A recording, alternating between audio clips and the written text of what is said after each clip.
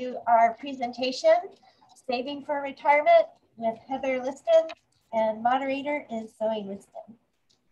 The program is brought to you by the Business Science and Technology Center. We're located on the 4th floor of the main library. While we're closed to the public, you can reach us at bizscitech@sfpl.org. That's BUSSCITECH@sfpl.org. If you go to our website and scroll all the way down to support and services, you'll see the blue tiles for business and finance resources and job resources.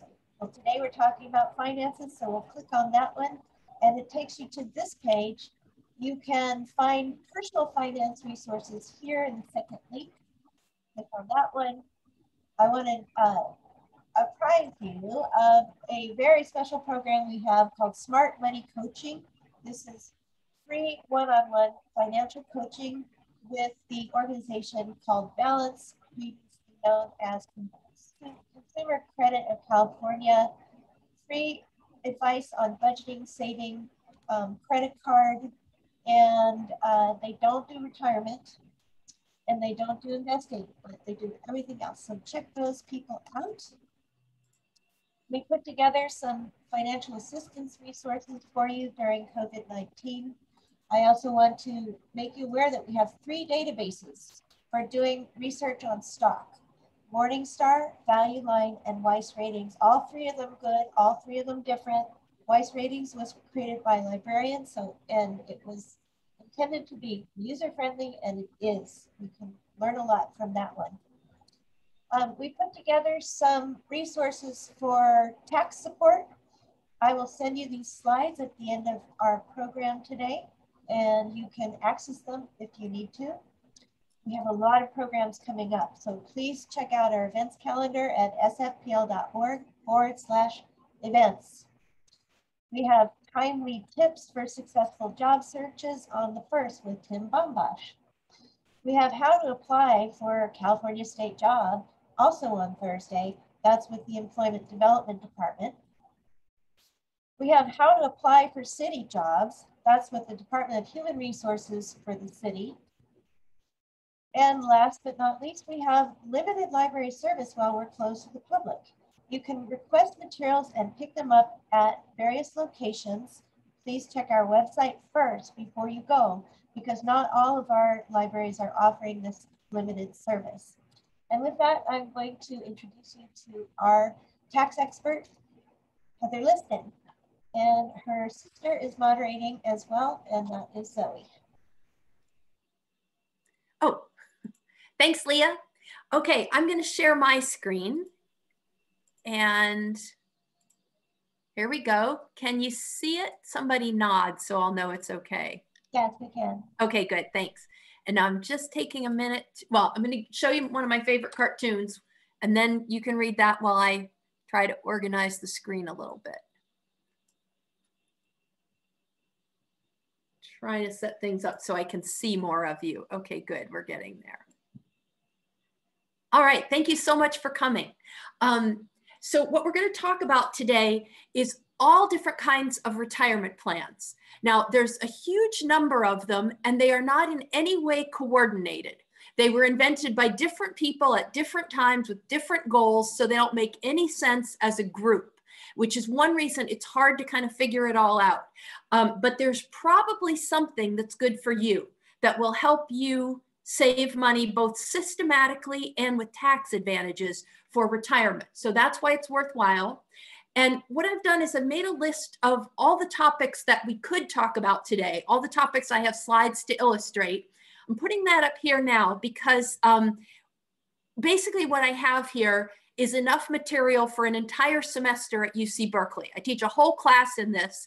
The students are professional financial advisors, and they work really hard for 10 weeks on this. So chances are we won't cover everything in detail in our hour to an hour and a half today, which is why it would be good to know kind of which parts you're most interested in. If you came to find out something in particular, I don't want to skip it. So what I'm going to ask you to do is look at this list, and if you see things on here that you're really hoping I'm going to cover, send a note in chat, And Zoe, my lovely assistant, is going to monitor the chat and let me know sort of which things to focus on. Interestingly, Leah, our librarian, I was calling her the head librarian and she told me she's not, but you can call her the queen of the library. So she told me 3 questions that had come in advance. And guess what? None of them were on the list of things we were going to talk about. So I'll just quickly mention, somebody wanted to know about annuities. That's an insurance product and I am not an insurance expert, but we will see if we can find somebody who will give a talk on that another time. And somebody asked how much money you should plan to need in retirement, which is a really interesting question. It's not primarily what I was going to focus on today, but it's a good question. So next week on April 6th, we've got another topic. It's about tax planning for the years between 59 and a half and 72, what I call your golden years. It's sort of when you're getting ready for retirement or when you're starting retirement and how to plan your taxes during that time period. So I'll try to cover a little more about how much you need next week. As a very quick answer to that right now, I'll say some people estimate that you'll need about 75 to 80% of whatever you're living on now. Now, the ideal thing to do, though, would be to make a real budget for yourself and figure out what you spend money on now and what you're going to need more of later and less of later. Like, usually I say you're not going to spend money on commuting and dry cleaning and new clothes and lunches out, but you're already getting used to what it's like not to spend money on those things, right? So you may have a little bit of a preview there. But when the world goes back to normal, some people, as soon as they retire, start playing a lot of golf. Or some people take a cruise to Antarctica. Either of those things makes your expenses suddenly shoot upward. So try to, if you can, do a real budget for yourself and figure out what you might need. Okay, after all that chatting, I'm going to ask Zoe now if she's got any overview yet of people's most interested topics. So far, I have 4 votes for Backdoor Roths. Oh, okay. I have 3 for RMDs. Okay. And I haven't even gotten to all of the answers yet. I've got, there's another one for Backdoor. I've got several, up to about 4 for Mega-Backdoor. Oh, these are an advanced crowd. Okay. Another one for RMD just came in. Can you inherit, well, this is IRA. Can you convert it to a Roth if you inherit it? Yeah. More about RMDs. Okay, got it. All right, that's a good enough overview for now. Yep. Okay, so I'll jump to RMDs in a minute then. So what I thought I was going to talk more about actually was particularly retirement plans for self-employed people and the SEP-IRA versus the solo 401k. So if anybody is interested in those things or other self-employed questions, go ahead and again, shoot Zoe a message in the chat.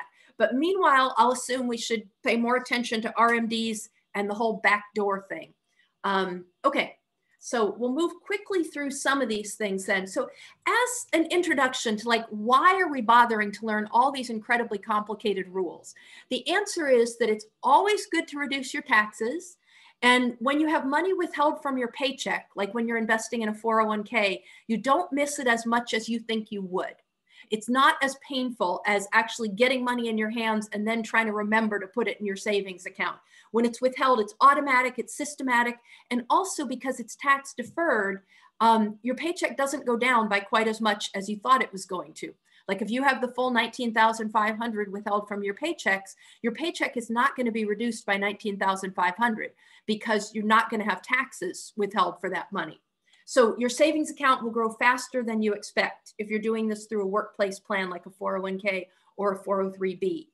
Other reasons to participate. Your contributions are usually tax deferred if it's a 401k.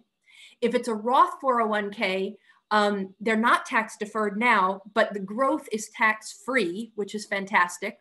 Same thing is true for a Roth IRA.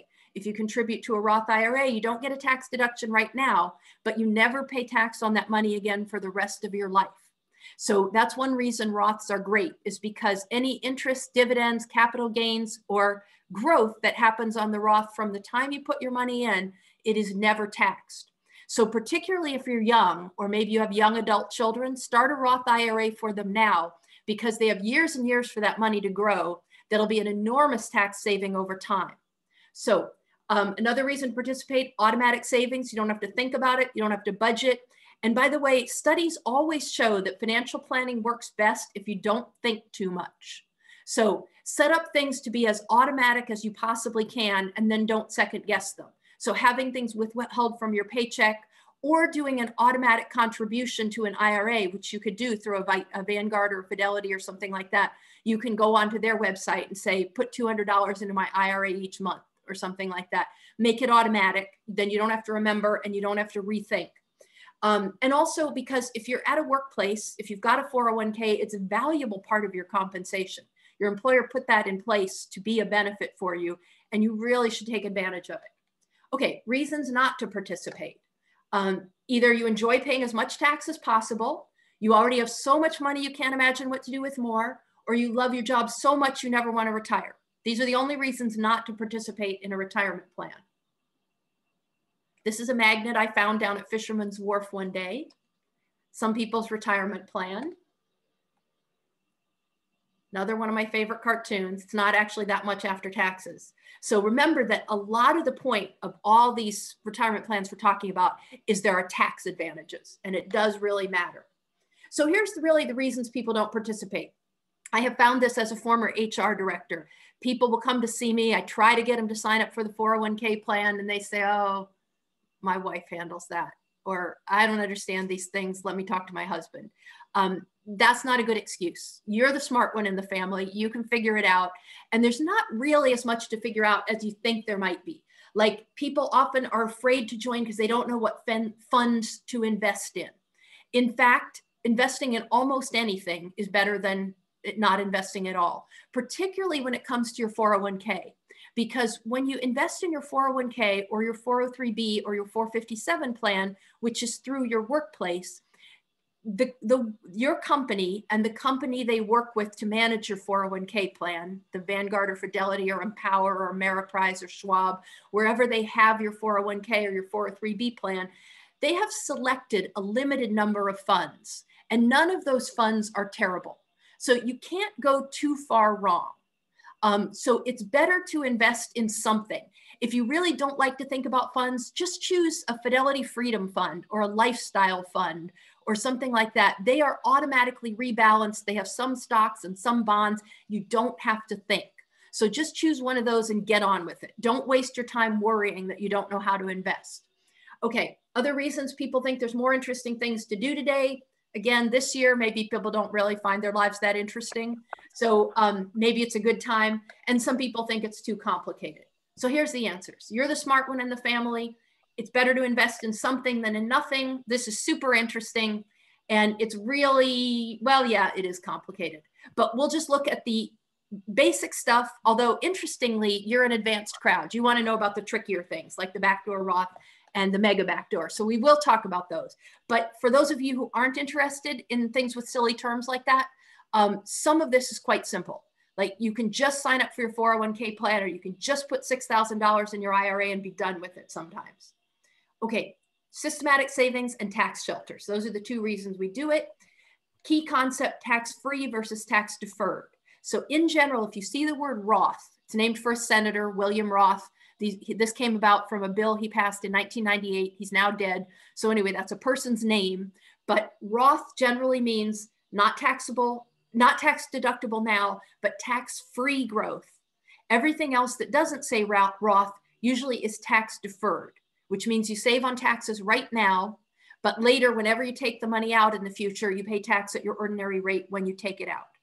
So as far as which one is better, my basic answer is usually some of both, which was my father's approach to ice cream. Always, if you can't decide, just have some of both. So that's what I do with, if people don't know whether to withhold from their into their 401k regular or their 401k Roth, do some of both. But other general rules of thumb, if you're in a very high tax bracket now, you may want to do the tax deferred to save some taxes right now. If you're young, or if you're in a low tax bracket now, do more Roth savings, because there's more time for it to grow and you will be in a higher tax bracket later, likely. Also, just a prediction, but I think tax rates are going to be higher in the future. So Roth makes sense if you agree with me that you think tax rates are going to be higher in the future, because that money will never be taxed. Okay, here's just some of the plan types that are available. So if you have an employer, the day job, you most likely have a 401k. Most employers offer something like that these days. A 403B is for nonprofits and government organizations, but it's almost exactly like a 401k now. There's a law passed in 2006 that got rid of most of the differences. So almost exactly the same. If I say 401k and you have a 403B, assume I'm talking to you. 457 is an employer plan that's only for nonprofits and government organizations. It is a very valuable thing, but I'm not going to dwell on the differences here unless somebody tells us in chat that they really want to know about 457s, because I don't know if it applies to you. But if it does, find out about it. It's really, really useful. A 409A is a non-qualified deferred compensation plan. We won't dwell on that right now either. Individuals can do a traditional IRA or a Roth IRA, and small businesses, there are 3 plans that are really good for them: SEP-IRAs, simple IRAs, and solo 401ks. So all of these are good types of plans. They all have different rules that, again, do not fit together. So depending on what your income level is and what your company is making and all that kind of stuff, you might be able to do several of these in the same year. I did have a year once where I contributed to a 401k, a SEP-I from my workplace, a SEP-IRA for my self-employed income, and a Roth IRA for myself because my income wasn't too high to do that. So, but everyone has its own different rules. Just know that it's possible you could do more than one in the same year. Heather? Yeah. Just wanted to let you know that we did get a lot of votes in the chat for the SEP versus the solo 401k and the self-employed information. Okay, we did. Thanks for letting me know. Okay, SEP versus solo. All right, we'll get to that. So employer plans, I'll rush through a little bit. We already talked about this. Here's some important things. In 2021, the most you can put in a 401k or 403b is $19,500. But if you will be 50 by the end of this year, you can also put in another $6,500 as your over 50 catch up. So if you're 50 or over, put $26,000 in your 401k.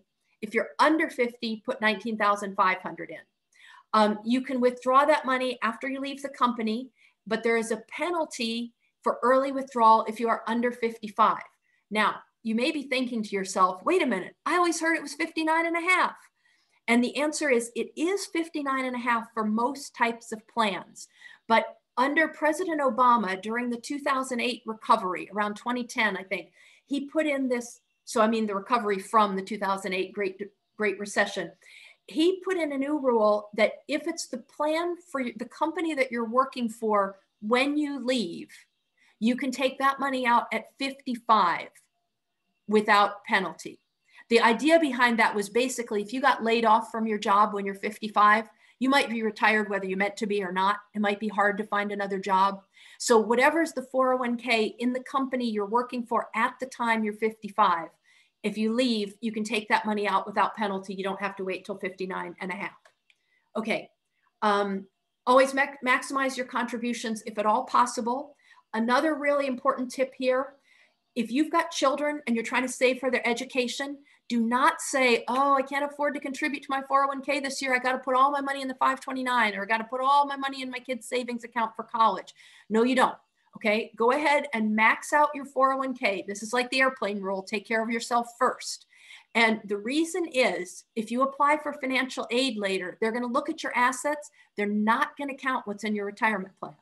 Because the government and the FAFSA program, they don't want you to starve and die in old age just to get your kid through college. So go ahead and max out your retirement savings and then save for your kid's education. Also, most important tip of all, always, always, always get the full employer match, okay? I hope you can afford to save $19,500 from your paycheck, but even if you can't, don't put $0 in. If your employer is matching up to 3% of your salary, put in at least 3% of your salary. That is free money. The biggest mistake anybody can make is not to get the full match at least. Okay, 457s we're going to skip over. IRAs we're going to rush a little because we want to get to some other things. Yeah.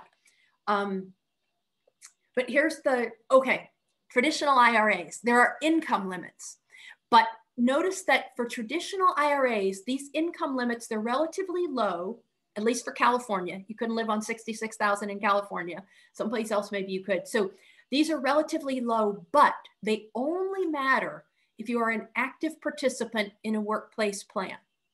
So if you do not have access to a 401k plan, this doesn't matter.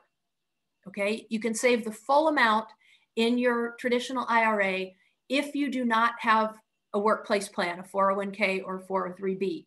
Then your income doesn't matter, okay? Roths, I want to get to by contrast. These income limits for contributions to a Roth IRA, they're a little bit higher, but in this case, it doesn't matter. They don't care whether you have a workplace plan or not. So these income limits apply even if you have a 401k and even if you don't have a 401k.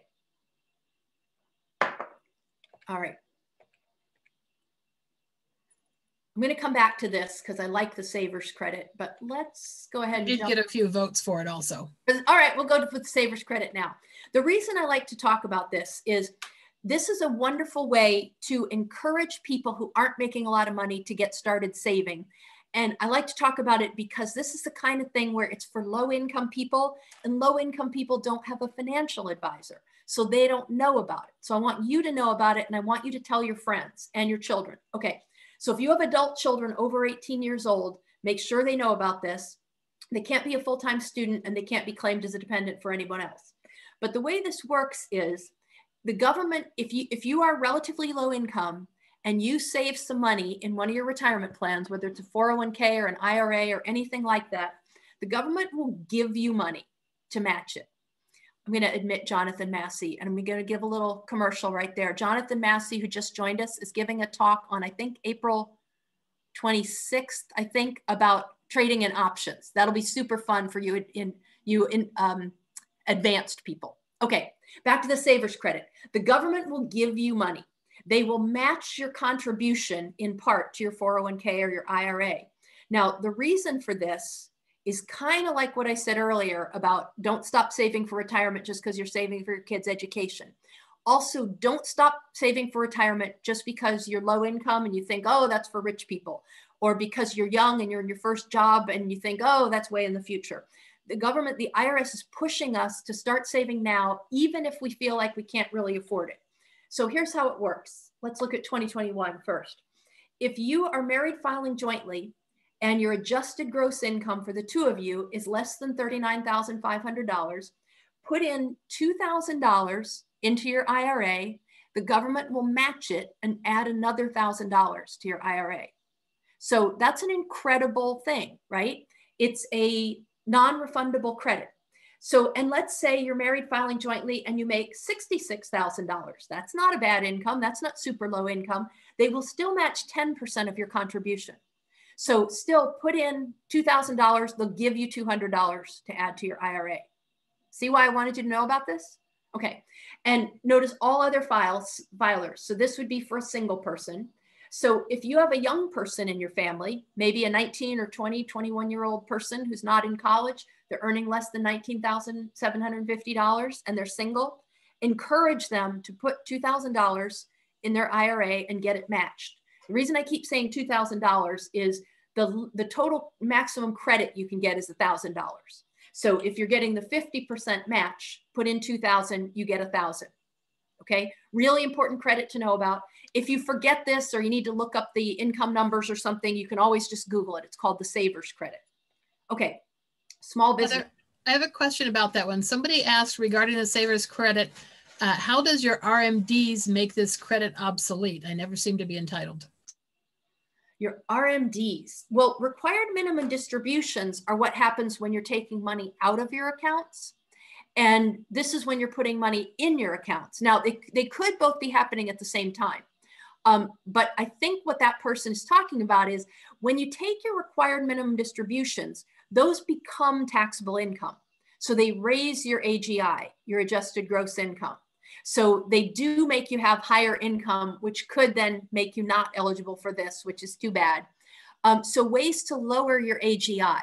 Okay, if you want to lower your adjusted gross income so that you're eligible for this. And by the way, lowering your adjusted gross income is helpful for a lot of things too. It will also lower your Medicare premiums. So there are a few ways to lower your AGI. One is contribute to your IRA. You'll notice that was circular, right? You want to lower your AGI so you can get a credit for contributing to your IRA.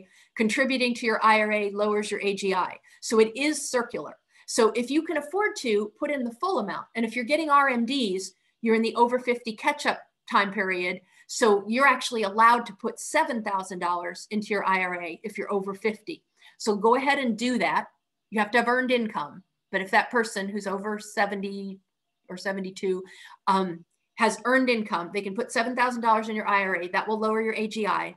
Another really important way to lower your AGI, if you are 70 and a half or older, and I do mean that age, even if you're thinking, wait, I thought that changed. It didn't change for this purpose. If you are 70 and a half or older, and you have any charitable inclinations, give your charitable contributions through what's called a qualified charitable distribution. What that does is it takes your RMD, it sends it directly to a charity. Much better than taking your RMD and then trying to deduct it on Schedule A. Do a qualified charitable distribution, also called a QCD. It takes the money right out of your RMD, sends it direct to the charity, and it never hits your AGI. So I'm talking about a lot rather fast. You might just want to jot that down. If you're over 70 and a half, write down QCD and research it more later. It helps you lower your AGI, it helps you be qualified for a lot of good things. Okay, small business plans. Yeah, Zoe? I got a couple of questions regarding the savers. There's no age limit, correct? You just have to be over 18. That's over all. 18. Okay. Can the match be made in a Roth account? Yes. Yep. Any type of retirement savings account. And how do we get the savers credit? When you fill out your tax return, you click the right boxes on your tax return or tell your tax preparer that you think you're eligible for it. And that's how it works. And what do you do with no earned income? What vehicle for retirement is there? Oh, that's tough because you really do have to have earned income to add money to any of these. Now, if you have no earned income, try to marry somebody who does, okay? Because when you're married filing jointly, you're thought of as a unit.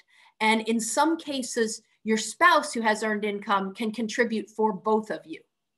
So we have this thing called the Kay Bailey Hutchinson spousal IRA.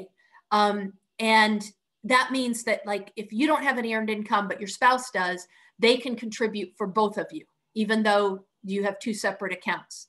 But otherwise, if there's no earned income, you are out of luck. You can't save tax deferred. Just try to make the most of the savings you already have.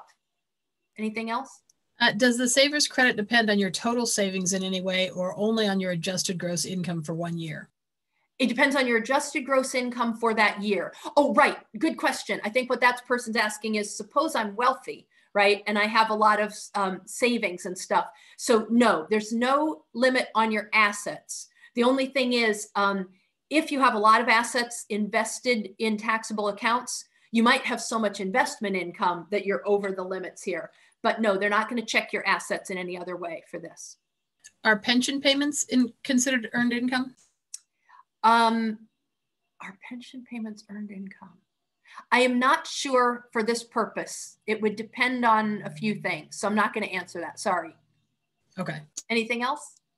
Same question about retirement accounts. Does earned income include from retirement accounts? Oh, no, it doesn't. Okay. From retirement accounts, no. So for example, if you're taking money out of your IRA, that is increasing your AGI and your taxable income, but it's not earned income. So taking the money out doesn't then qualify you to put more money in. So earned income, what counts for earned income is money from your job, money from your self-employment. Those are basically it. What does not count as earned income is alimony anymore. And rental income from rental properties doesn't count. Kind of sounds like it should because you feel like you're earning it. But for this purpose, it doesn't. It's considered passive income, and investment income is not earned income. So basically work and self-employment count as earned income. But you only have to have enough earned income to cover your contributions. So for example, let's say you're mostly retired, but you're 50 or so. And so you want to put in, you're earning, or whatever age you are. Let's say you're over 50, you could be 80. So you're not earning much money, but you do a little part-time work and you earn $6,000, put the $6,000 right in the IRA. You can put in 100% of your earned income. So you don't have to be earning much, but it does have to be earned. Okay, on with the small business plans. So A simple IRA can be useful for small businesses, but I'm going to skip over it because if you are self-employed, the two best plans are the SEP-IRA or the solo 401k. So I want to talk mostly about those. And the solo 401k is relatively new. So for those of us, like I know Zoe and me, we've had our own businesses for a long time. So we have SEP-IRAs. She's a realtor, by the way, and will eventually be giving her own presentation on being a realtor. So you can look out for that. I don't know the date yet. But in any case, because we work for ourselves, we've had SEP-IRAs for a long time, and I continue to use mine. Even though as of about 2014, the solo 401k is actually better in some circumstances. So the basic difference between the two is, if you have no employees except possibly your spouse, you should have a solo 401k. If you have employees other than your spouse, you are not allowed to have a solo 401k, and then your best bet is the SEP-IRA. So that's the basic difference, but more details about all that. So the SEP-IRA, first of all, stands for Simplified Employee Pension. I always think it's a self-employed plan, but technically this is the name, Simplified Employee Pension. The rules, the way it works are, you can put in the smaller of $58,000 or 25% of your net earnings from the business. So that could be a considerable amount of money, right? $58,000, as opposed to if you just have a regular IRA and you're under 50, you can only put in $6,000. So if you have a small business, you probably want one of these small business plans. These are better for you than just the IRA. You can withdraw the money without penalty after you're 59 and a half. If you withdraw early, the penalty is the same as it is from early withdrawal from any kind of plan, 10% for federal. And if you live in California, a lot of people don't know this, there's an extra early withdrawal penalty of 2.5% in California. So plan to not withdraw till you're 59 and a half. But if you're earning enough money, I think to put in 58,000, you'd have to be earning about 290 or something. Go ahead and save it all. You can afford to save it. Okay, so those are basic SEP-IRA rules. You can contribute for yourself. Now, one tricky thing about SEP-IRAs is if you have employees and you contribute for yourself, you have to contribute for employees as well. Another interesting issue, the SEP-IRA has no employee contributions. That's one way it's different from a 401k. So if you've got people working for you and they really want to have a 401k and they want to save that $19,500 of their own money, the SEP-IRA is not the right plan for you. Then you probably need to look at a simple IRA or set up a real 401k. But SEP-IRA is particularly good for companies that are pretty small. Maybe you think of you're basically a sole proprietor, but you have maybe 3 or 4 college students who intern with you, or you have 2 or 3 part-time employees or something like that. That's when the SEP-IRA is best because they cannot contribute for themselves, but you can contribute for them. It's very inexpensive to manage and easy to set up, unlike a full-scale 401k, which has a lot of rules and expenses. You can put in bigger contributions than you can to a traditional IRA, although they're usually smaller than for a solo 401k. Another great thing is a SEP-IRA is flexible. You fund it when you feel like it. You fund it when you had a good year. Years when you didn't, you don't have to. That's not true of a 401k in many cases. A lot of times you have to commit what you're going to contribute each year for yourself and others. Okay, SEP-IRA disadvantages. There's no Roth option. There's no over 50 catch-up. There's no employee contributions. And if you have employees, you have to contribute for them if they meet certain criteria. Here's the criteria. In 2021, they have to be at least 21. So again, you can exclude them if they're college students or they're teenagers. You don't have to worry about it. But if they're at least 21, if they've worked for your business in at least 3 of the last 5 years, meaning that they've received at least $650 in compensation in the current year and 3 of the last 5. So again, notice that if you've got a lot of part-time people or young people, that's good. This is a good plan for you because you don't have to worry about that. But if you have employees who meet these criteria, then you have to contribute for them the same percentage you are contributing for yourself. So if I make $200,000 and I want to contribute for myself 25% of that, I'm going to put away $50,000 for myself. But then let's say Zoe works for me, I paid her $1,000. If she meets all these criteria, I have to contribute 25% of her salary. So I would put into her SEP-IRA account $250. But I have to, by law, put $250 into her account if I'm putting $50,000 into my account. Okay, it's the same percentage. So again, this plan works best if you have employees, but either they're young or they're part-time or they don't earn very much, and then that's a good plan. Now the solo 401k is an even better plan, but you can't do it if you have employees other than your spouse. So that's the basic difference. The solo 401k, first of all, if you're thinking, wait a minute, I have an I-401k, is that the same thing? Yes, it is. Every company calls it by something different. So every one of these is exactly the same thing as a solo 401k. Schwab calls it an I-401k. Vanguard sometimes calls it that. Fidelity calls it a self-employed 401k. It's also called a solo K, a one participant K. All these things are exactly the same thing, the solo 401k.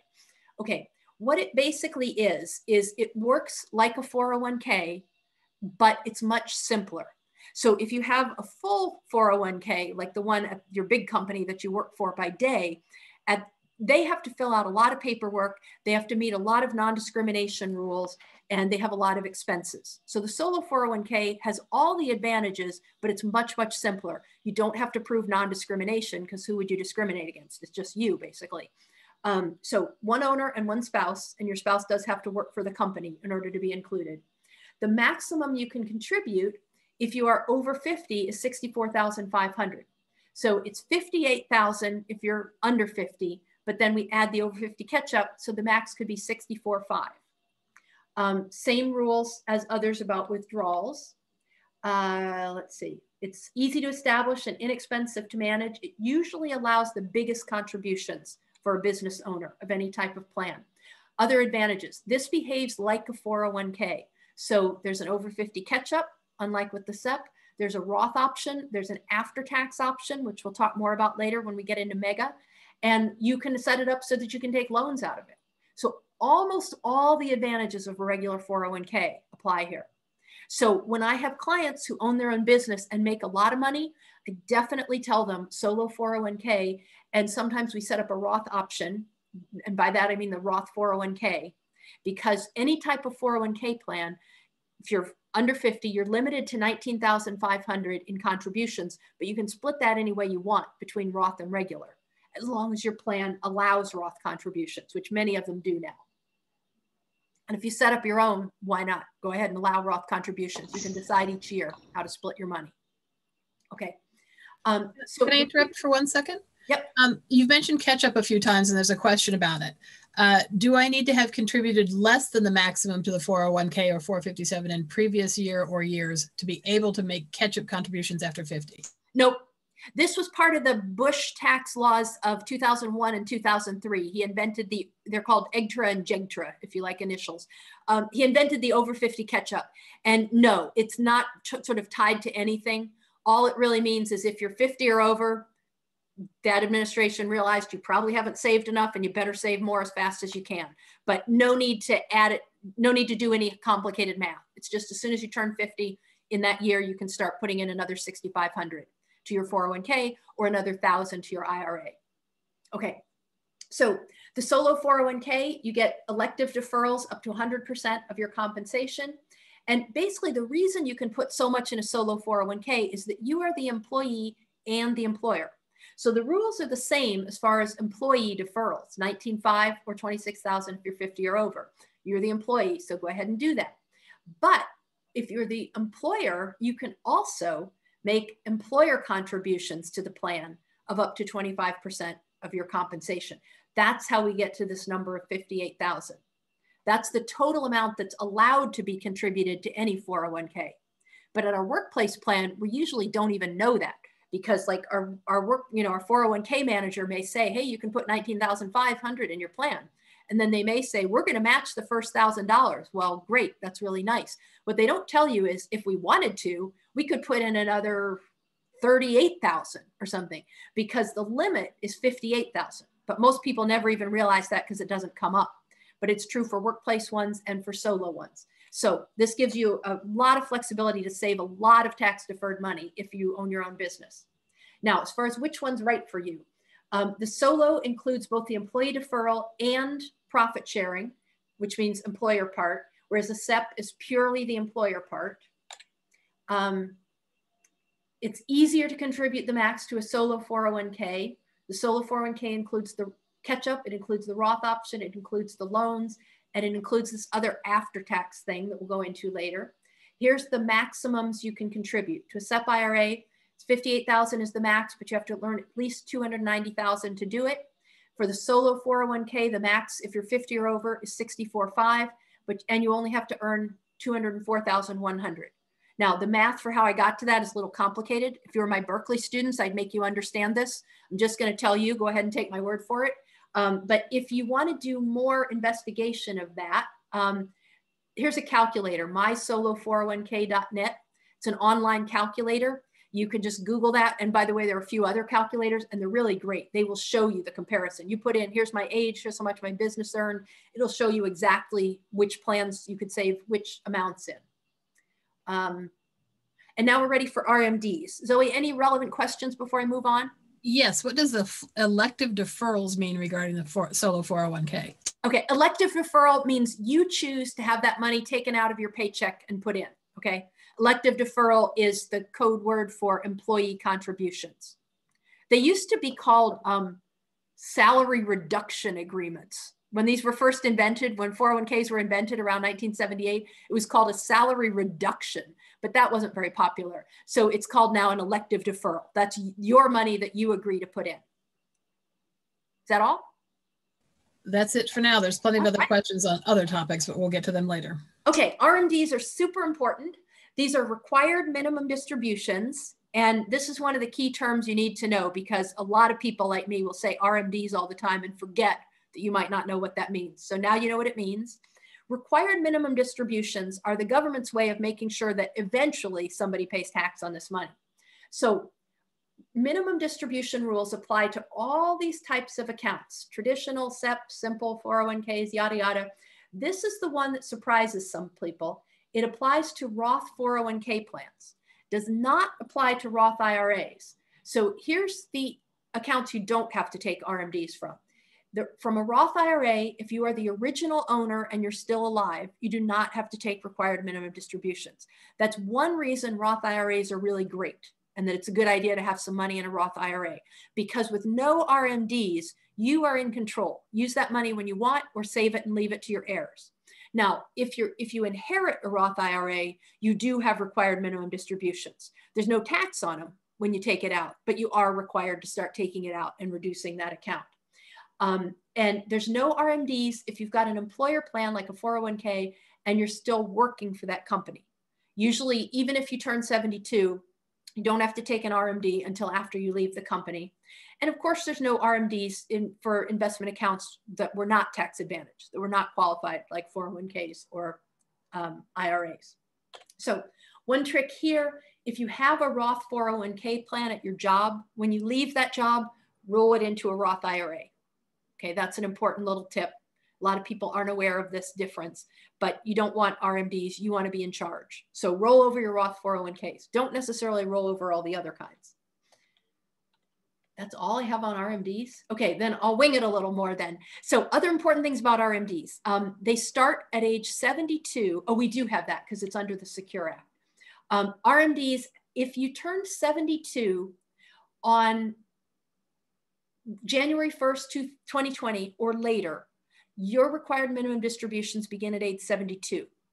If you turned 70 and a half, before that, your RMDs begin at age 70 and a half. The Secure Act of 2019 changed that and made the RMD age a little bit later, which is good for most of us. It means we have more flexibility. We can keep our money growing tax deferred longer. So RMDs for newly old people start at 72. For people who were already 70 and a half as of 12/31/2019, you're stuck under the old rules. RMDs began at 70.5 and they don't adjust. Now, inherited IRAs, you might not be old at all, right? You can inherit an IRA at any age and you are under the old RMD rules if you inherited it before 12/31/2019. So more about that. The way that the old inherited RMD rules work is when you receive it, first of all, you figure out, did you inherit it from your spouse or from somebody else? Those are the only two categories for an inherited IRA. You're either a spouse beneficiary or a non-spouse. We don't care if you're a child or a grandchild or a best friend or a homeless person on the corner. Okay, you're either a spouse or you're not. So if you are a spouse and you inherit an IRA, you can roll it over into your own IRA account, start treating it as your own. You can contribute more to it. You can name new beneficiaries. That's really great. If you inherit an IRA from somebody who is not your spouse, like your father or your grandmother or your aunt, you inherit it from a non-spouse, then under the old rules, you want to roll it into your own IRA account by 12/31 of the year following the year of death. So get it done, but you have possibly as much as almost 2 years to get it done. But you roll it into your own account. It is called an inherited IRA account, or if you're with Fidelity, they call it a BDA, for a beneficiary designated account. Exactly the same thing. It's an inherited IRA.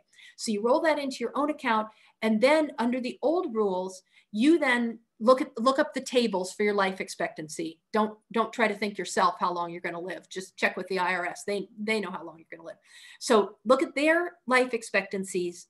And then what you do is you divide the balance in your account at 12/31 of the first year you inherited after you rolled over that IRA. 12/31, you divide that balance by your remaining life expectancy. That's your RMD. Now, if that sounded too quick and you don't know how to do that math, don't panic. Wherever that account is, they will help you. Like Fidelity will probably say, hey, you have to take $7,322 out this year. If they don't, call up somebody there and ask them for help figuring your RMD. Don't worry too much about how much the amount is. But basically, that was the old rule for inherited IRAs, was you rolled it into your own account, and then you divided it by your life expectancy, and you had to take X dollars out for the rest of your life.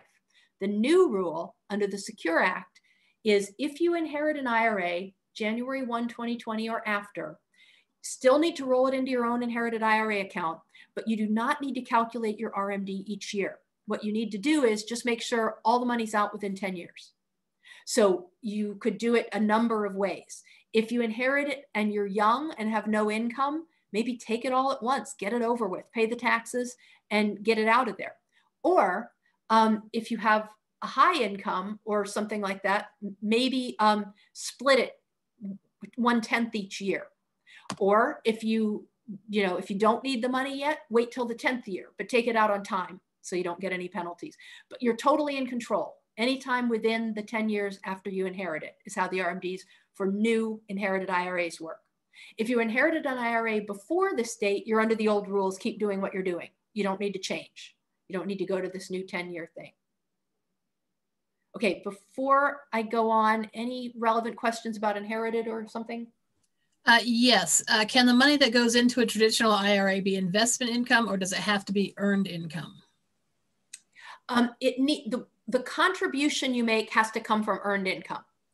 So if you're going to contribute to an IRA, if you want to contribute, say, $6,000, you have to earn at least $6,000 in the year that you make the contribution.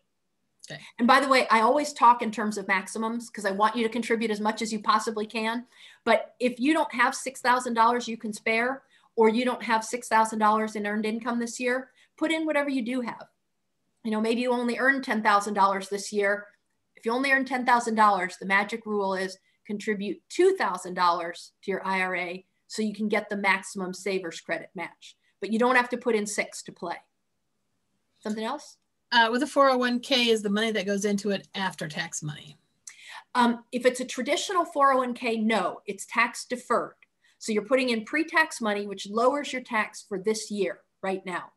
But many, possibly even most 401ks now have an option. You can split that $19,500 between regular, also called traditional, and Roth. So you get to choose in most cases. The default is it'll be tax deferred, but you can choose and say, hey, I want the Roth option instead, usually. If someone has more than one IRA account, is it $6,000 each or overall? No, it's overall. And by the way, here's a fun fact. I bet you think you know what IRA stands for, right? Sounds like it ought to stand for individual retirement account, but it doesn't. It stands for individual retirement arrangement, okay? Because the government thinks of all your savings as an arrangement. So they will add together, or you will add together when you do your tax return, all of your IRA accounts. And they all count as one, no matter how many different banks you have them in. So you as a person are limited to $6,000 per account, or No, you're limited to $6,000 in IRA contributions for the year, unless you're 50 or over, and then it's 7,000. Got a couple of questions about that 10 years. Is the 10-year limit starting from 2020, or is it 10 years after you get the account? And also just explaining more what the 10 years means again. Like if you have $100,000 in your account and you got 10 years, what has to happen? Okay, so first of all, when the clock starts. So you inherit an IRA, let's say anytime during 2020, you need to get it rolled over into your own account. Don't just leave it where it is or you've got even more problems. Like don't leave it in your grandfather's account. Roll it into your own IRA account. Talk to a bank or a Fidelity or somebody and say, I inherited an IRA. Please set up an inherited IRA account for me. Roll that money in. You have until 12/31 of the year after the person died. So if the person dies January 2nd of 2020, you have till 12/31/2021. If they die 12/31/2020, you still have till 12/31/2021. So you have somewhere between a year and 2 years to get it into the new account. Then your clock starts as after that, after 12/31/2021. Okay, then you've got your 10-year clock starting. Now, and as far as how that works, basically it means whatever the total amount in that account is, and that amount is going to probably grow. You've probably got it invested. And if your grandfather left you 100,000, by the time you're taking it out, maybe it's 102,000 or 250,000 if the stock market's been good. Whatever it is, you need to get it all out by the end of 10 years and do it at any speed you want, $1 a day or all at once, whatever you want, as long as it's all gone by, in this case, 12/31/2031. Anything else about these? If you're contributing your max to a 401k and working in over 60, what's the max you can also put into IRAs? Aha. Okay. So that depends on your income. So you are over 60, that's good because you get more access to things and you've got a 401k. So the first thing I want you to do is definitely max out your 401k. And that's going to be $26,000. Okay. We do that first. And there's a good reason for that that's sort of complicated. But if you have access to a workplace plan, max that out first. Totally fill up your 401k or your spouse's 401k. You know, if you're a team, that's fine too. Fill up their 401k before you contribute to any of your business accounts like a SEP-IRA or solo 401k. Just want to get back to the, no, I know what I'll do. Whoops. I think I have my charts of all the limits here together. Control and, it's not letting me. All right, here we go. We're zooming to the bottom. Oh, come on. We're trying to zoom to the bottom. I want to show you our limits here. Okay, AGI limits. So you're going to fill up your 401k first. So that person was 60 years old. He or she should put in $26,000 into their 401k. Then the person said, can I also contribute to an IRA? The answer is about income limits. So it depends on what you're earning. And I'm going to guess if you have a job and you can afford to max out your 401k, you probably make too much money to contribute to a traditional deductible IRA. So I'm going to ignore these. You might be within the income limits to also contribute to a Roth IRA. So if you are single or head of household, you make less than $125,000 at your day job, put in the $26,000 into the 401k, and then put $7,000 into your Roth IRA. If you're married filing jointly and you make less than $198,000, put $7,000 into your Roth IRA. And by the way, if you're married filing separately, this is the official rule. This is sort of nonsense. The basic fact is if you're married filing separately, you cannot contribute to an IRA. I could do the math and show you why, but just trust me, it's one more reason not to file separately. You can't contribute to an IRA of any kind. So again, for that person, it's about income limits. Max out your job plan first, and then if you're under these income limits, go ahead and contribute to a Roth IRA also. Okay, now one other thing about RMDs, why do we talk about them so much? The answer to why we hammer on RMDs so much is if you fail to take the RMD you were supposed to, the penalty, first of all, you got to take the money out as soon as you get caught. But then the penalty for not taking RMDs each year is 50% of what you were supposed to take out. So it's this huge fine that goes to the government. Now, if you got in a situation where like maybe you didn't understand the inherited IRA rules or something like that, and so you did not take out your RMDs in the past, don't freak out. I mean, take me seriously that 50% is a real rule, but there are ways to appeal that. So if you suddenly realize you should have taken RMDs and you didn't, contact a tax professional, tell them the whole truth and get it figured out and caught up. You can probably maybe get that penalty waived, but be careful about it and try to always take your RMDs on time. Any last questions on RMDs before we move on? What happens if you inherit the IRA and then you pass away within that 10 years, but you haven't taken the RMDs yet? What happens to your beneficiaries? Let's check the Secure Act because, yeah, if you're under the old rules of an inherited IRA, one of the really great things about the old rules was what we call the stretch IRA. You were able to designate beneficiaries of your own, and they could then take them over their lifetimes. So that was good. The new rule is, this is Secure Act. They're trying to get rid of that stretch thing. So let's see. Definitely, first of all, really important point, definitely name beneficiaries on all of your retirement accounts, including your inherited IRAs. And I think what will happen is that if you die before your 10 years are up and you haven't taken the money out, it will go to your beneficiary. And then I'm not sure if they have 10 years or if they need to take it immediately. I'm not quite sure because that's a new rule. So I would look into that, and I will look into it, but you can Google it also. But that's good time for another commercial, which is about the importance of beneficiaries.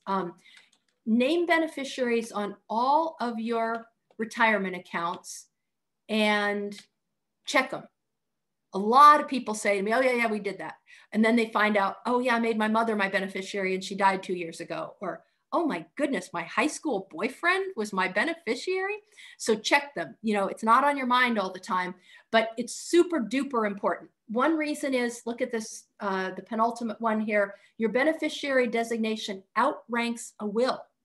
So if I go to all the trouble to hire a lawyer and pay her a lot of money and set up a will and say, leave all my IRAs to the, I don't know, to the Sierra Club, but my beneficiary designation says, leave all my money to Zoe Liston, she gets it, okay? The IRA designation and the 401k designation outranks your will. Even better, it's totally free. Like to write a will, I have to hire a lawyer. To check my beneficiaries, I could do it on my phone while I'm talking to you. You just log into your accounts wherever they are and make sure they all have beneficiaries. That goes for your 401k, your 403b, your 457, your IRA, your Roth IRA, all that stuff. Always have beneficiaries. Also on your life insurance. I'm not an insurance expert, but as long as we're at it, check all your beneficiaries on your insurance, because there is absolutely no point in having life insurance if you don't say who the money goes to. You're going to be dead. It's not going to save you. So the only important thing is who's that money going to. All right, so check all your beneficiaries. It's cheap, easy, and free. You can do it right now while we're talking. You don't have to pay your lawyers. You don't have to tell your family. Your beneficiaries do not have to know they're your beneficiaries. And it's super important. One other thing, as long as we're talking about beneficiaries, you may want to know that if the workplace plan, like a 401k, your spouse has first dibs, okay? So if you are married and let's say you have a husband, but you want to leave your 401k to your boyfriend, you can do it, but only if your husband shows up and signs off that he knows you're leaving the money to your boyfriend, and you have to have a notary present saying, yeah, he really signed this. She didn't make that up, okay?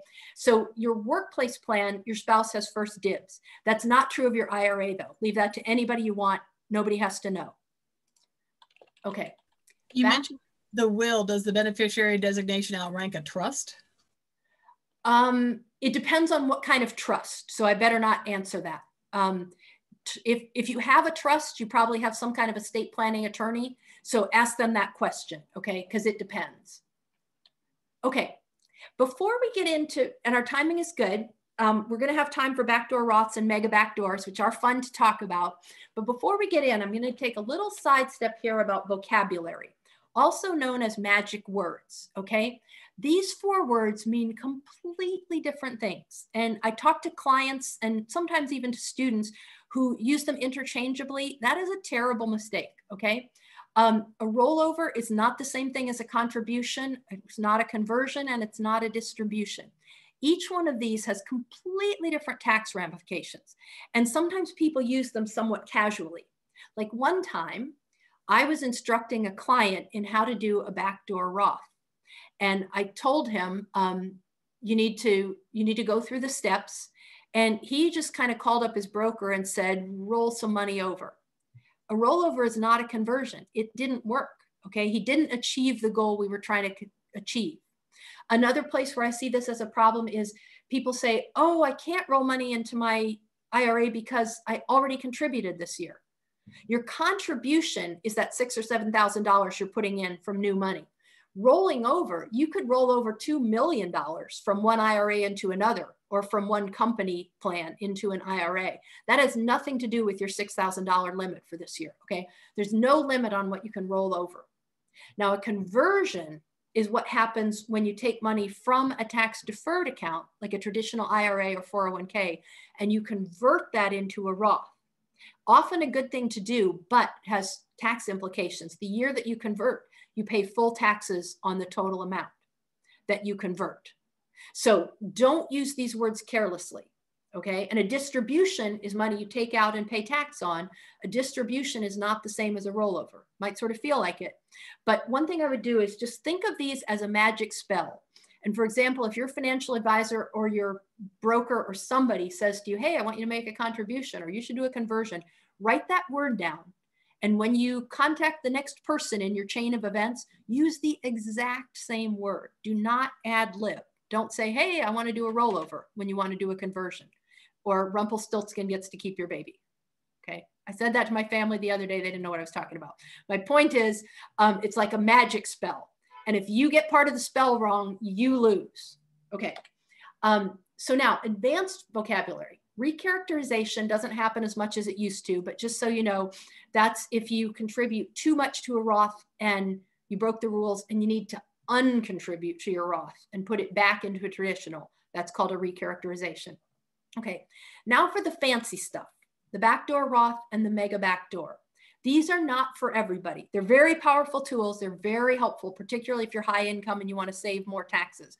Very, very good things to know about.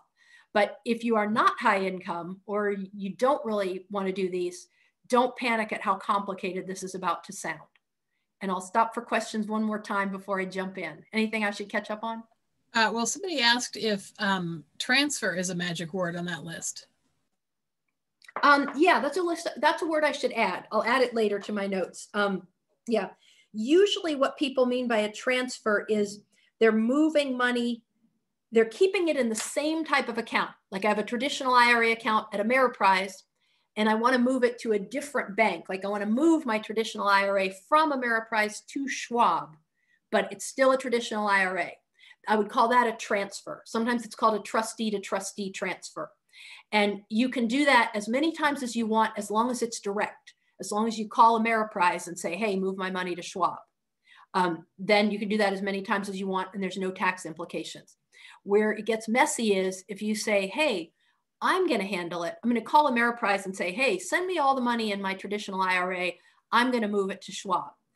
Not a great idea to do that. It's easy to make a mistake. You are allowed to do that once a year. But if you don't follow all the rules and get it back into the right type of account on time in 60 days or less, all of a sudden you have mistakenly done a withdrawal or a disbursement and you owe tax on the whole thing.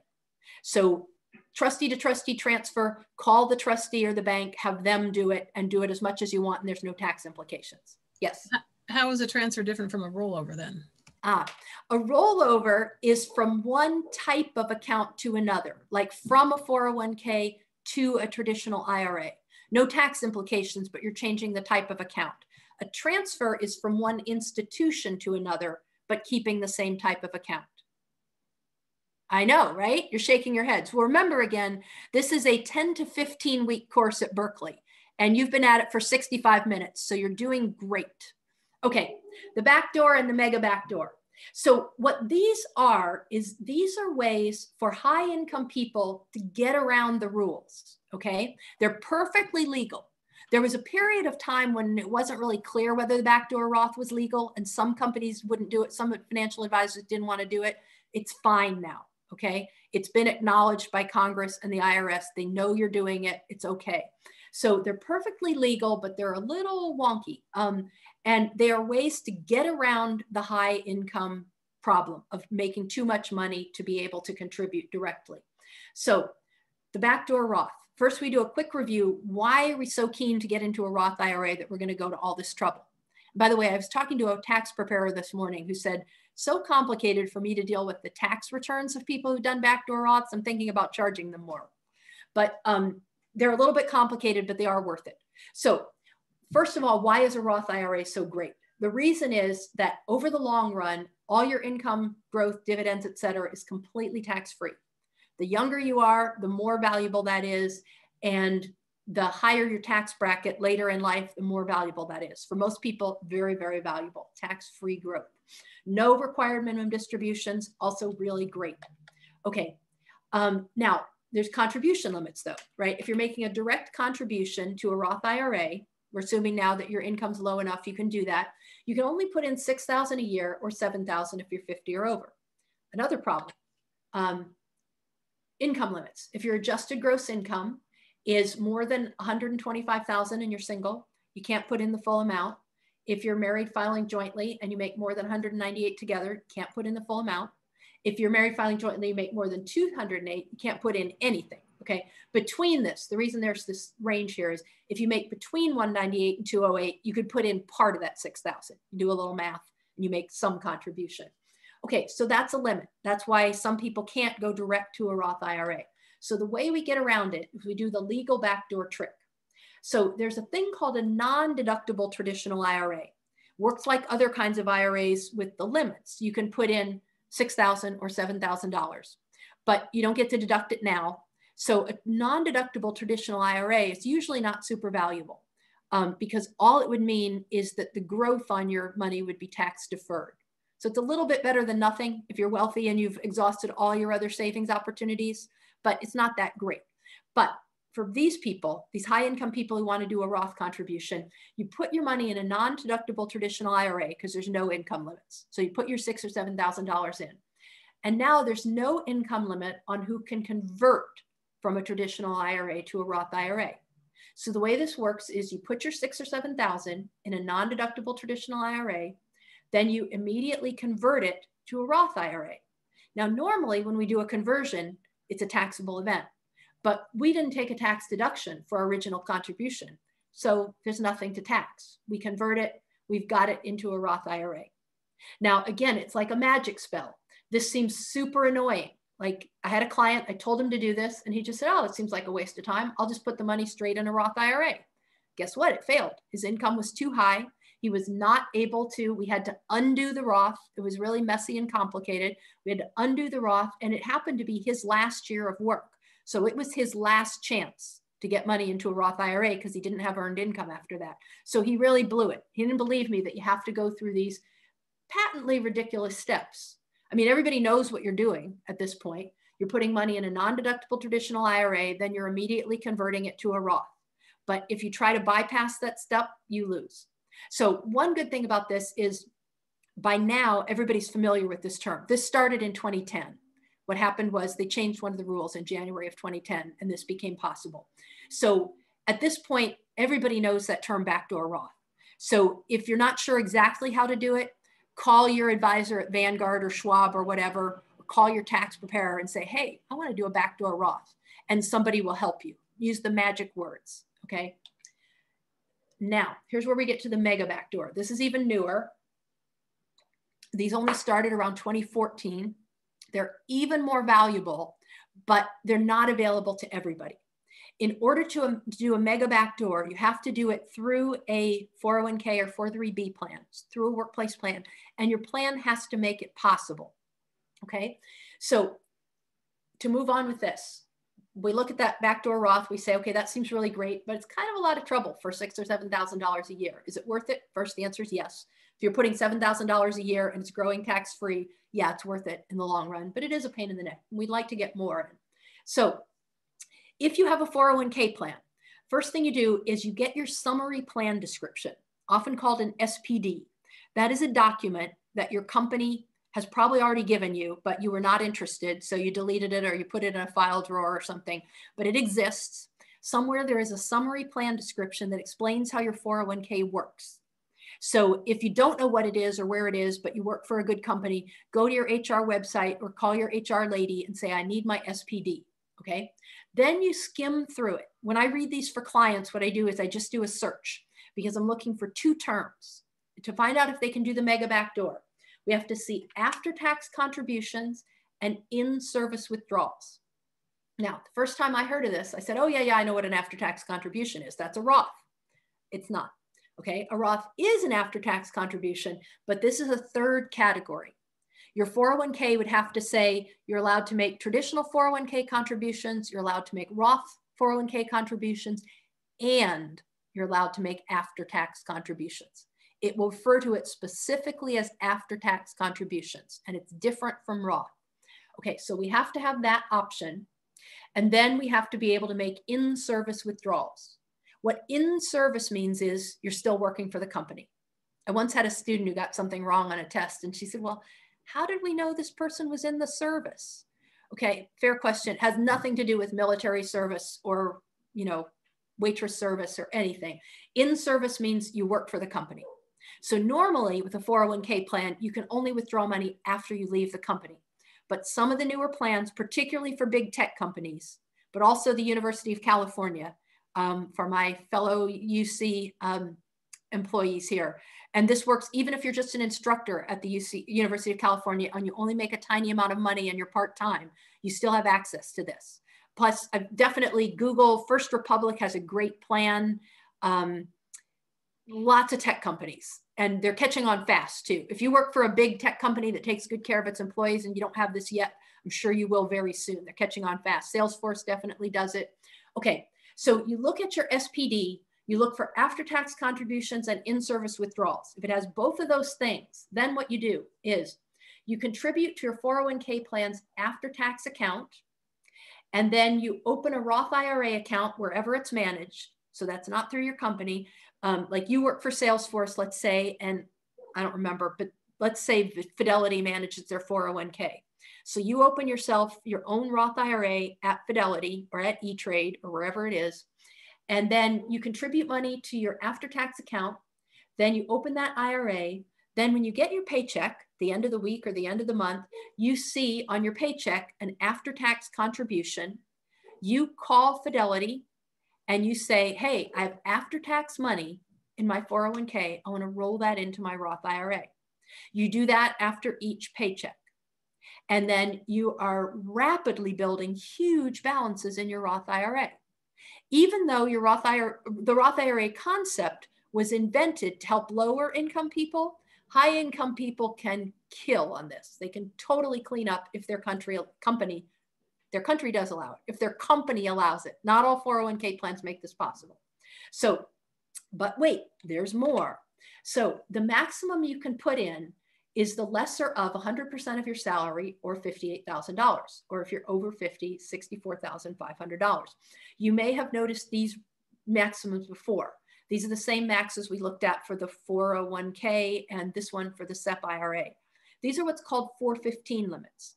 So again, and for those of you who showed up late, what these are is so let's talk first about people who are under 50. If you're under 50, 58,000 is the maximum that can go into your 401k plan or your SEP-IRA or your solo 401k. That's the maximum. But again, most of us never know that because all we know is, hey, I'm allowed to contribute $19,500. We don't realize there's this extra flexibility in there of around $37,000 or something like that. And what can make that up is employer matches. And then there's probably still a lot of room left for after-tax contributions. So when you're trying to figure out how much can I put in my Mega-Backdoor, how much, the answer is you start with this number of 58,000. You say, okay, I already contributed 19.5. My company's contributing 10,000. You subtract those, and then whatever's left between those two things and the 58,000, you can put in your Mega-Backdoor. And you can change your mind, by the way. When I had a full-time gig at the University of California, I changed this every month. I got paid once a month. And sometimes I'd say, you know what? I don't really need any cash this month. I'm going to put like $6,000 of my check into the Mega-Backdoor. And then I'd roll it into the Roth IRA and build that up quickly. Other times I'd think, I want to put more money in deferred this month. I just kept changing it. And since you do it online now, you don't even drive the HR lady crazy. Just change it as often as you want. Like if you want to try it out, try it a little bit, see if it works for you.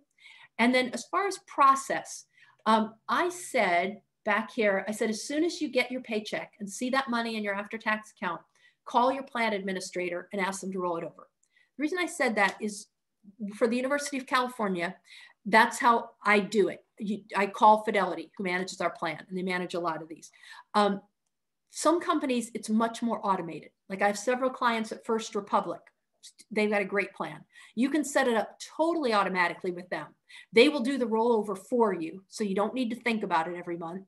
And they will also be careful to make sure that you don't go over the max. You don't have to keep doing the math and saying, uh-oh, I made more than I thought this year, or I contributed more than 58,000, I'm in big trouble. So your company may manage this even better, but it's still a great plan. Okay, I bet we have questions now. All right. Yes, we do. All right. Can I use a Mega-Backdoor with a SEP-IRA? No, not with a SEP, but you can do it with a solo 401k. Okay, so that's another really brilliant thing about solo 401ks. I think I listed it back here, but I didn't talk about it when we talked about solos because I knew you weren't ready. Yeah, here we go. Differences between a solo 401k and a SEP. You can make after-tax contributions to a solo 401k plan. So I have a couple of clients, very high income. They're married. They both earn a lot. The husband is self-employed. So I told him, I want you to set up a solo 401k, make in your plan documents, say that after-tax contributions are possible and in-service withdrawals are possible, and just completely maximize your Mega-Backdoor through your solo 401k. What else? Okay, that answers the other question that says, can you do a Mega-Backdoor if you're self-employed? So that's how you do it. Do a solo, yes. Okay. When converting from a 401k to a Roth IRA, will the tax be based on the cost basis or the current market value of the equities? Current market value. When you put money in a tax deferred account, whether it's a traditional IRA or a traditional 401k, you don't even need to track the basis. When you put money in, because all that matters is how much is it worth when you take it out. If I'm converting $2,000, I pay tax on $2,000. Or if I'm withdrawing $100,000 because I want to spend it, I pay tax on $100,000. Nobody asks me, well, how much of that was principal and how much was dividends? It doesn't matter. You pay tax on what you take out of a deferred account. What else?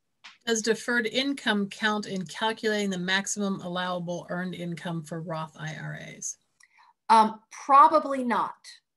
Yeah, and that person said deferred income, so they might be referring to either a deferred account like a 401k or an IRA. In those cases, definitely does not count because that doesn't hit your 1040. So it's not going to count as your AGI. So it's going to lower your income and make more things possible. And if you have a non-qualified tax deferred plan also, yeah, it's not going to increase your income. Married jointly, can you put $6,000 in for your spouse and yourself? Yes. Another good reason to get married, by the way. So if you're living with someone and they're not your spouse, you can't do that. But if you're married, you can.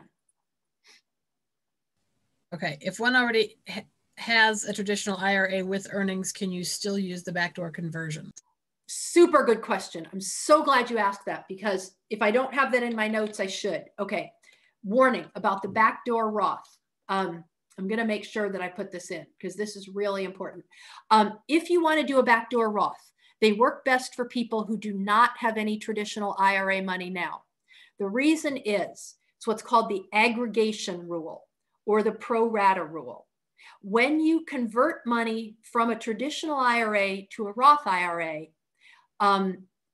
the government considers all your traditional IRA balances together, and they consider that you are converting some of that whole pool. And if most of that is tax deferred, you're going to pay tax on that. So backdoor Roth works best for people who have no money in traditional IRAs right now, because then it's clean. Then you know you made a non-deductible contribution and you rolled that over. And you converted it, sorry. You made a non-deductible contribution and you converted it. There's no taxes because you never took a tax deduction. But if you have a lot of money in IRA accounts that you have taken a tax deduction on, you probably don't want to do the backdoor Roth. Super important. Now, there's a workaround for that sometimes too. If you have a lot of money in traditional IRA accounts, but you have a job with a 401k, again, get your summary plan description, your SPD, and see if it allows you to roll money in. Sometimes your 401k will let you take your old IRAs, wherever they were from before, and roll them into your 401k. If you can do that, you get that money out of the way. And then you've got no money in IRAs and you're clean to start doing a backdoor Roth. I think you're doing an advertisement to hire a financial planner. Well, when it comes to backdoor Roths, be very careful. Yeah, either hire a planner to help you, or maybe you can get help if you have like a good banker you work with, or like, you know, at this point, mega backdoors are still confusing to a lot of people, but the backdoor Roth has become really common. If you don't want to hire a financial advisor and you do want to get in on the backdoor Roth thing, you might just like call the general number at Vanguard or E-Trade and say, hey, can you talk me through the backdoor Roth? Or talk to you probably have colleagues who are wealthier than you and sophisticated who do this all the time. So do make sure you understand it and be very, very careful. Whoever asked that question, tell me the name of the person who asked that question about what if you already have IRAs, because they get a prize. Okay, she'll find that in a minute. Giovanni. Giovanni. Okay, great name too. Yeah, thank you, Giovanni. Super important. Be very, very careful with the backdoor Roth if you have existing deductible IRAs. Okay, there are workarounds, but be careful. What else? If you put both after tax and before tax money into a Roth IRA, do you have to keep track of that until you take the money out? Okay.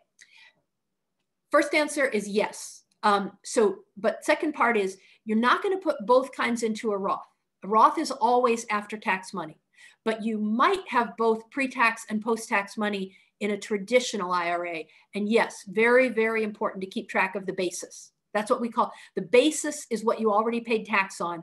And you do need to keep track of it, because if you don't, and then later you do a conversion or a withdrawal, the IRS, if you can't prove what your basis was, they will assume the basis was zero and they'll make you pay tax all over again.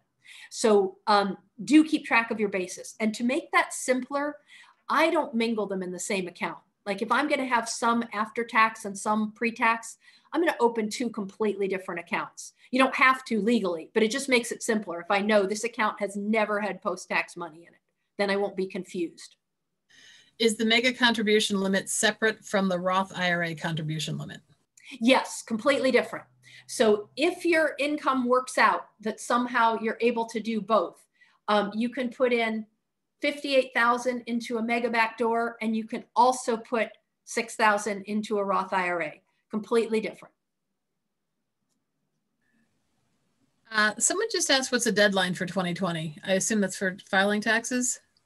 Yeah, the deadline for making contributions for 2020 to an IRA is April 15th or the date you file your taxes, whichever is sooner. Or I'm sorry, it's probably this year it's May 17th. They changed it to May 17th. Most years it's April 15. But interesting point, these are never simple, by the way. And again, the people who design these, the congressmen and the lobbyists, they do not talk to each other. So the answers are never simple. So for a traditional or Roth IRA, you can still contribute your $6,000 or $7,000 up to April 15th or May 17th. Doesn't change if you file for an extension. But if you're funding a SEP-IRA and you file for an extension, you can contribute up to October. If you're a medical student with work study, can you contribute to a Roth? Does work study count as earned income? It probably does. If you get a W-2 or a 1099, it's income. Yeah. If they applied it directly to your tuition and you never saw that money, then maybe not. But if you get any kind of a W-2 or 1099, it's earned income. Okay, we've only got a few left and there are a lot more questions, but there are two of here that I want to ask. One is a few people are asking for good companies to do things. Like, do you recommend certain companies for stuff? Yeah, I'm not sure if I should. I don't know who supports the library or whatever, but I'll tell you a few answers to that. One is if clients don't know where to invest or they're starting from scratch, I usually send people to Vanguard. The reason is Vanguard has very low fees. They're known for their low fees. They have excellent funds. They have, they have a long track record. And so nobody could sue me for recommending you should invest through Vanguard. Personally, I do a lot of investing through Fidelity, mostly because I've been with them since the 70s and I've always gotten great service. They have very good employees. These are subjective. You may have somebody you love at Schwab and that's fine. But so these are subjective. I like Fidelity and Vanguard. I do a lot of business with both. Other companies that are totally fine are T. Rowe Price, Dreyfus, Schwab, Ameriprise, and anybody you're happy with or that your financial advisor is happy with. I don't know of any companies that I've ever heard anything really bad about. I would just say if you're choosing a place to hold your account, look for fees and expenses. That's what matters. Pay the lowest possible fees and expenses. You want very low fees. That's the main thing that matters. What else? You're muted. You're muted. Sorry, I was in chat. I was using the space bar and it just kept spacing in chat instead of unmuting me. Somebody asked a question at the very beginning of class, and I think it's a really important one. Okay. If I'm in my late 50s, is it too late? No, that's what George W. Bush was trying to tell you. It's not too late, but get busy. That was the message of I think it was the 2003 when he invented the over 50 catch-up. The message was get busy. And partly because we're all going to live a long time, right? We got modern medicine. We've survived the plague. You're going to live to be 100. So you've got half your life to save. So get busy, save more and faster. What else? Well, again, there's so many questions. You only have a few minutes left, but the big one right now is what date do we have to pay taxes this year, even though taxes are due in May? And by the way, did California match federal?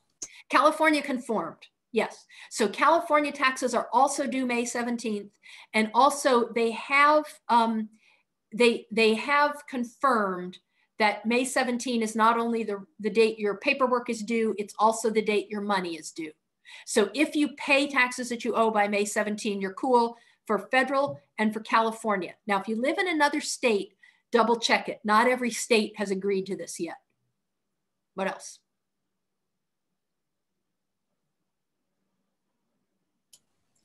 You are at only 3 minutes to the end. We have a lot more questions. Do you want to round off things? And sure. I'll wrap up by showing you my top 12 tips here. I tried to make a top 10 list, but I kept thinking of new things. So number one is never, never, never miss out on getting your company match. If you feel like you can't afford to contribute to your 401k, but your company is matching part of it, absolutely do that. That is totally free money. Put in whatever you have to put in to get the total company match. Then in general, maximize your tax deferred and tax-free savings. If you're saving for your children's education, save for your 401k first, your 529 second. Your kids will be fine. If you're not starving in the gutter, that helps everybody. If you have access to a 457 plan, we didn't talk about that in detail, but that's a really great plan. Fill that up first. When you leave a company, you don't have to roll over to an IRA. Okay, and here's the only place I think that these notes stress that important point that came up earlier. If you think you ever might want to do a backdoor Roth, do not roll over your old company 401k to an IRA.